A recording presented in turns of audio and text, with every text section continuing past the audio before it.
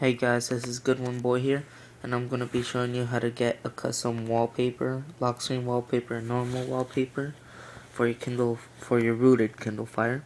You're gonna have to have Root Explorer and Super User running. So, you see, if I put a wallpaper, let me do this real quick. Put a wallpaper like that. Just any wallpaper. That one. And I turn it off. The Kindle automatically changes it to its own wallpaper.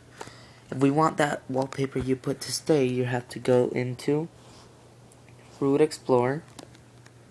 From there, we're gonna have to go into, like from the main screen, we're gonna go into Data.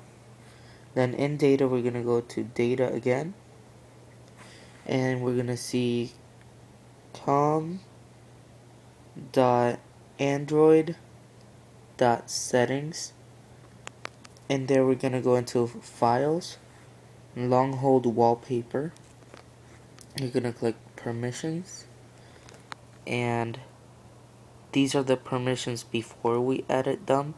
So as read has the top two check marks on, write the top two, and execute the top two. We're gonna take down the top two in right. So let me do that real quick, and it'll look like this after we're done.